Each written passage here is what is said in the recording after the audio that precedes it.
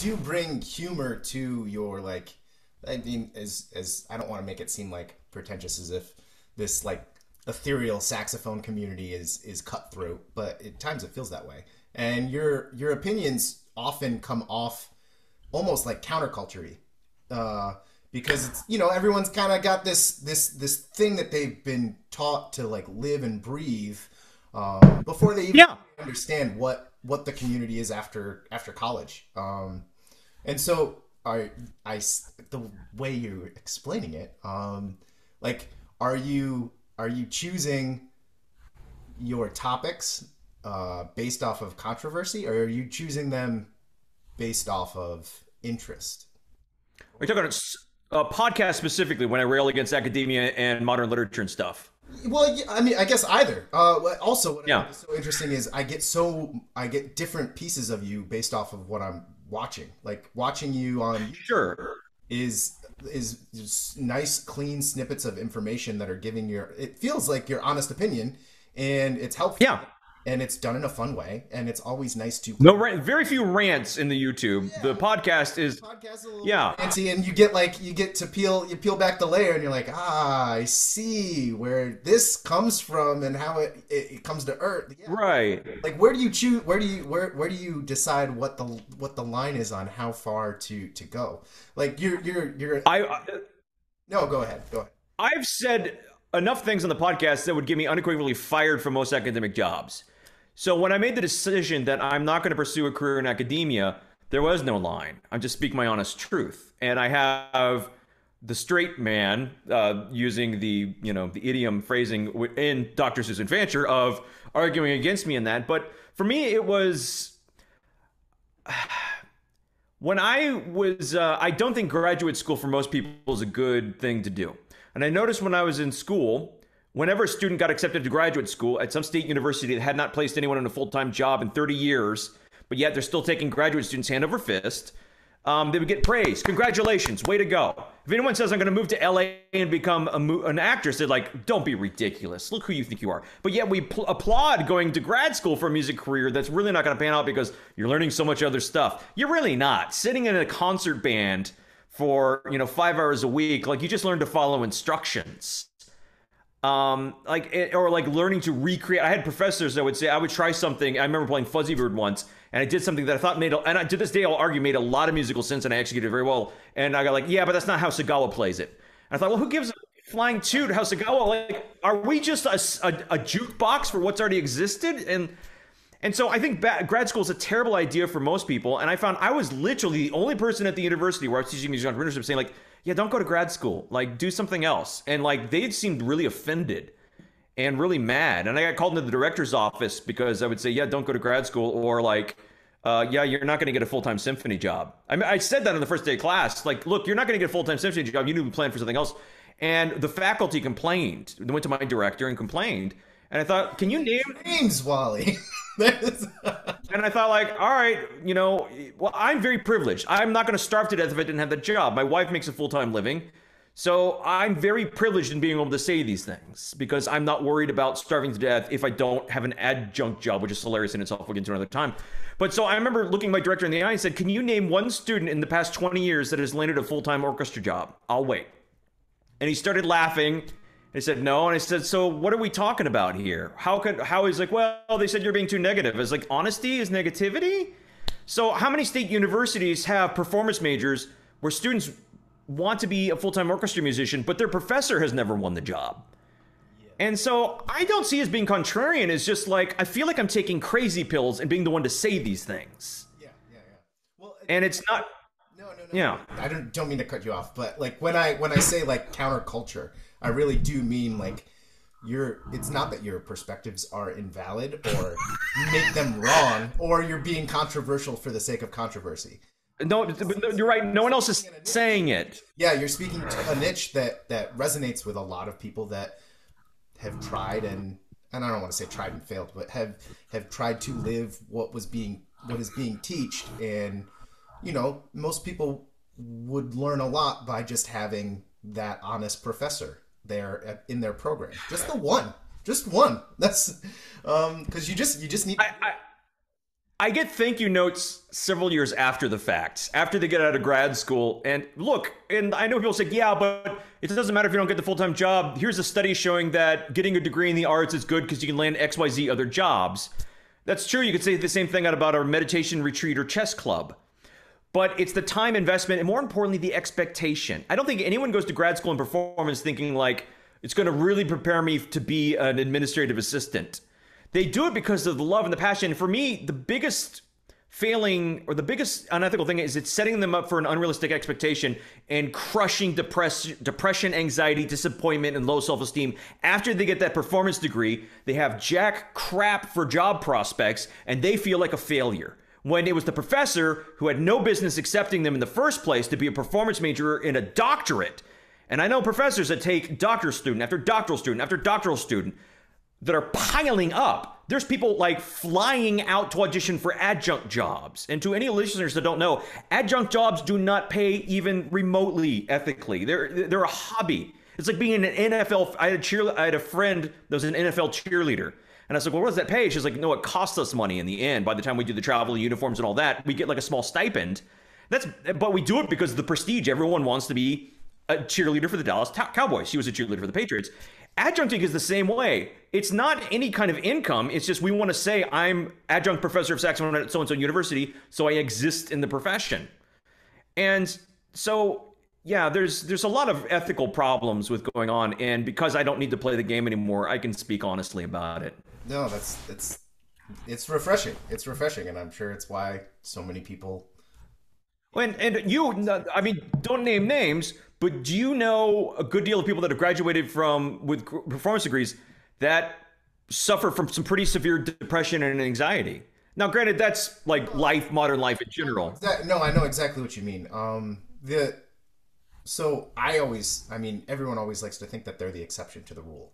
But I took a considerable amount of time off before I went back to back to grad school. And I went to grad school and I didn't have to take out an obscene amount of debt because I got assistantships and I did everything. That's great. Because I lived in the real world before understanding what that burden is going to be like and what the expectations are after you finish.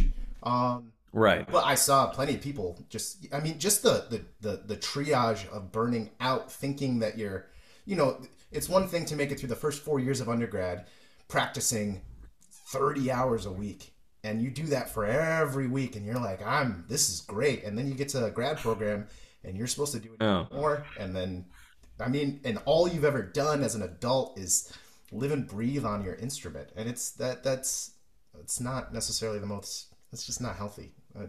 I agree. Yeah.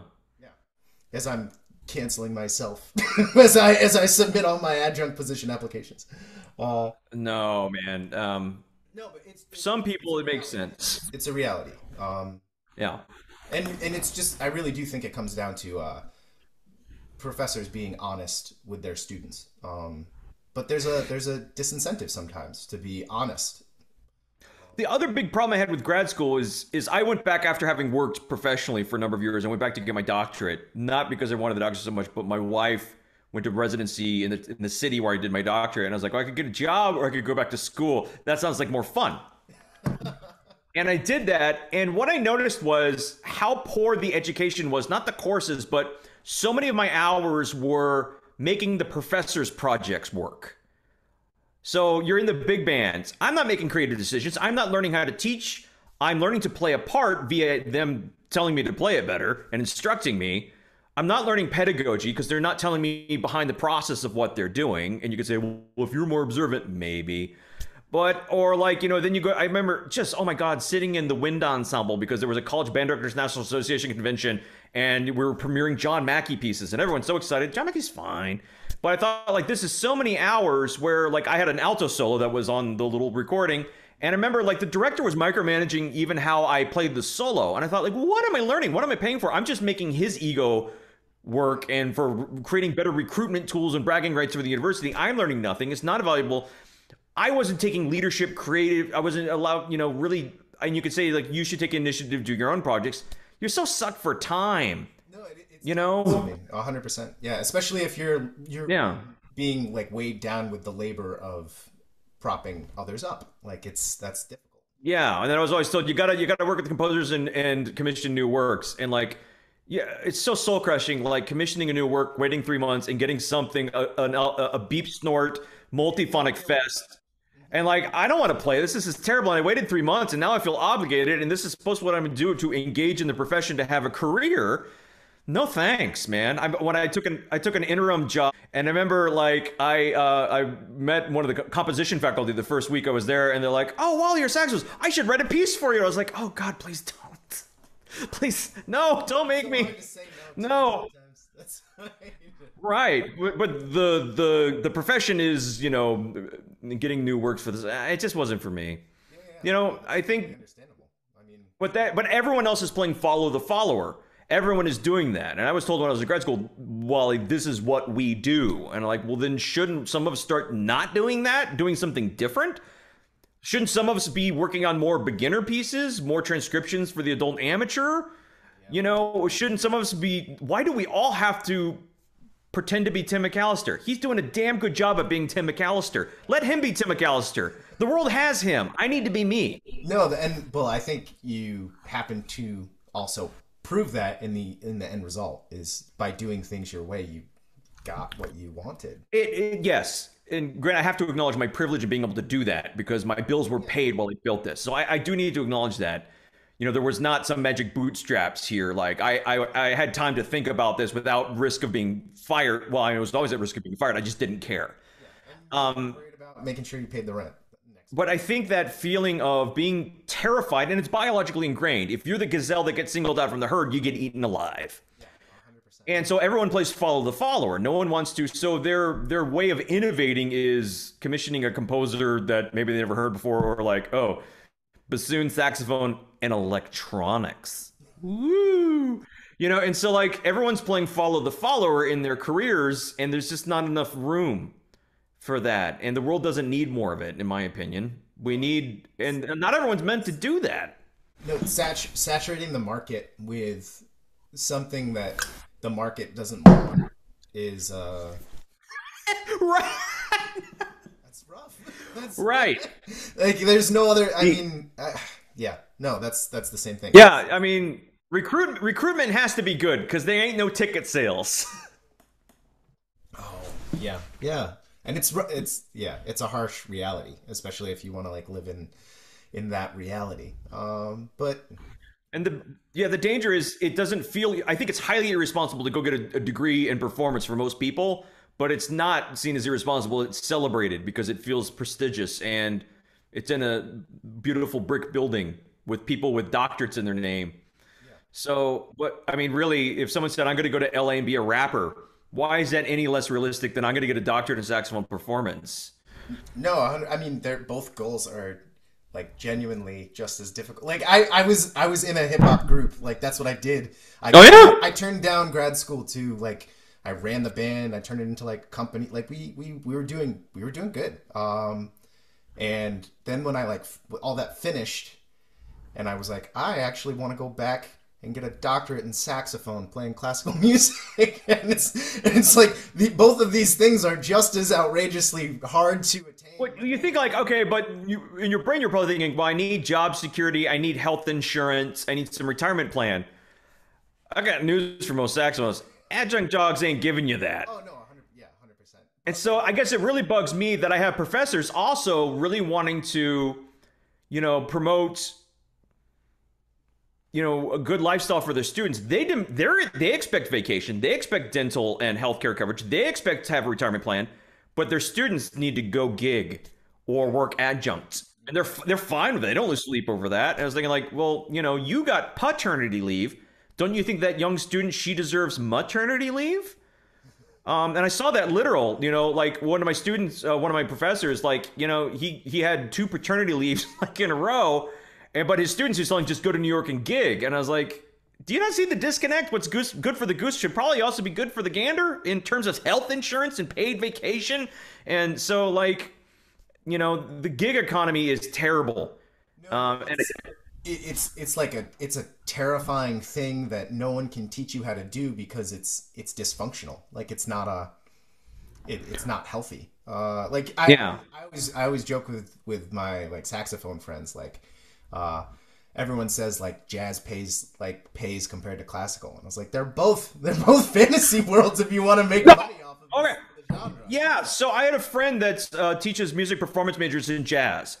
Unbelievably great at what they do. When the pandemic hit, he was deeply depressed because he thought, what am I teaching? My majors aren't can't no one's gigging, no one's performing, so what can my students do? And I had to say, person X, nothing has changed. None of your students were making a living playing to begin with, including the one that went to Juilliard. Yeah, They the teach. coffee house is not. Right.